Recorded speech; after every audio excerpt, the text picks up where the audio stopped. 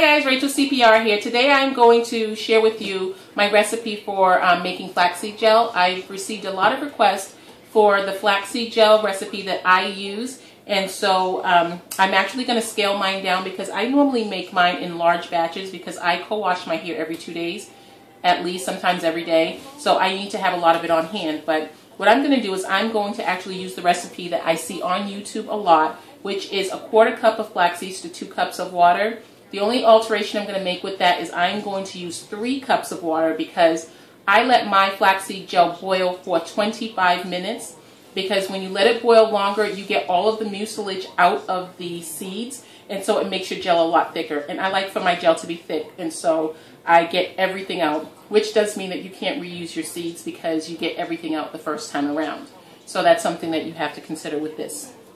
So, of course, what you do is you have to get all of your ingredients, and it's good to just line them up so that you don't get like just like shuttled around when you're in the process of making everything.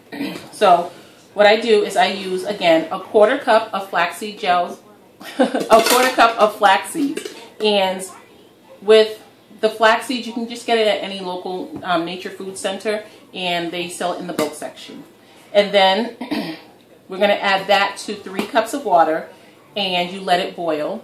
And what I add to the flax seeds in the water while it's boiling is marshmallow root and nettle leaf root. The marshmallow root is definitely an option. It does have mucilage in it as well, so you get a little bit more of a thickening with the marshmallow root added, as well as shine and a little bit of hold that I find that adds to it. And the nettle leaf root, this is the stinging nettle. And the reason why I started adding this was because I was looking at the ingredients in the Kinky Curly Curling Custard, and that gel has nettle inside of their ingredients. And so I did some research and I found out that it has really great properties for your hair and scalp. And so I started adding this as well. Of course, both of these things are an option. This right here adds a not so happy smell, so you might want to use fragrance if you decide to use that. The other ingredients that I add after I boil my flax seeds with the other 2 ingredients are aloe vera gel, and I add 3 tablespoons of the aloe vera gel, and I also use lemon juice. I use 2 tablespoons of lemon juice because this adds to the pH of your hair. It balances it out. And then I use agave nectar. This is something that I use to increase hold, and it also adds great shine and moisture to your hair. You can use the agave nectar or honey. You can use either one of those or both if you'd like to.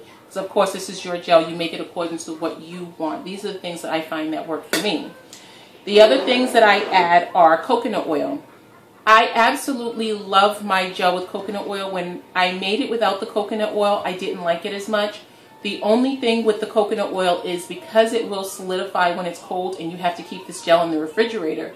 You have to make sure you mix it very, very well so that it's evenly distributed so that it doesn't clump up, and that will make a big difference. And I also found that something that helped was to put in some grapeseed oil or some olive oil in just a little bit with the mixture, and that tends to make it so that the coconut oil is mixed throughout the gel evenly.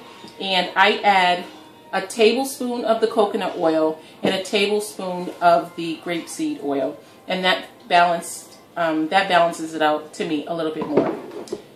And I believe those are all the ingredients that I use other than fragrance. You can use whichever fragrance that you want, any essential oil. Rosemary oil is the one that I use a lot because it does tend to, it has good properties for your scalp as far as hair growth, or if you have scalp problems. And if you put essential oils in it, with those 2 oils, it will definitely balance it out a lot better as far as distributing the oils, as well as making it so that your hair doesn't get dry from the essential oils.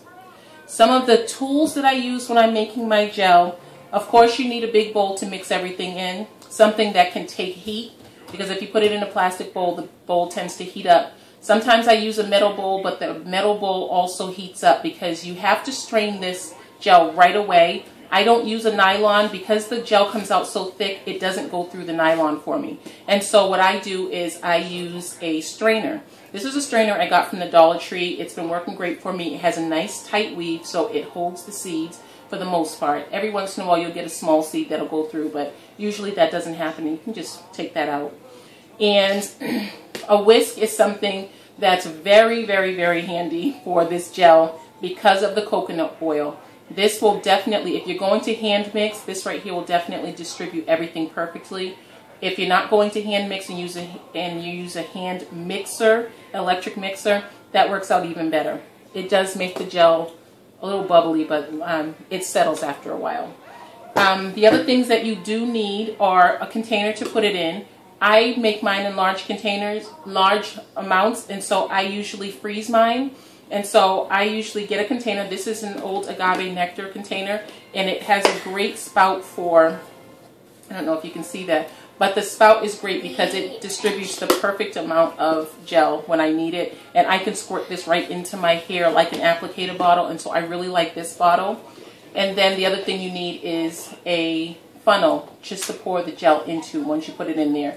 Now those are really good to use, the funnel, only because once this gel cools, it really thickens up. So again, after you boil your products, you add everything. I normally add everything to a bowl, mix it all up together so I have time while my gel is boiling. I get time to just like really mix it up well and just sit and just spend time mixing. A minimum of about 2 minutes if you're hand mixing it, just to get everything mixed really well. And then right off of the fire or the heat source, I go straight to straining it into a big bowl, and then I combine everything. And then I let it cool a little bit before I actually put it into another container. And that's all that I do. And then in the end, this is what I end up with. This is my last batch, and you can see that it's nice and it moves a lot. And I just want to show you the consistency of it.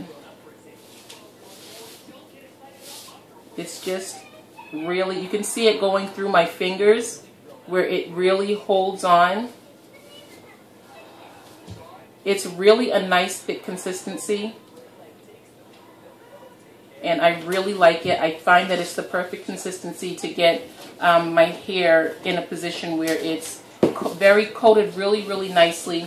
And it's nice and protected. Because it is where I am, it's cold, and I wear my afro all year long, so I know that I need something to protect my hair.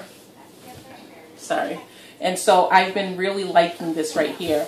In the winter months, that's when I started adding my grapeseed oil, because I was just hoping to have more protection for my hair, and it has really been working out. I haven't been having any problems with my hair.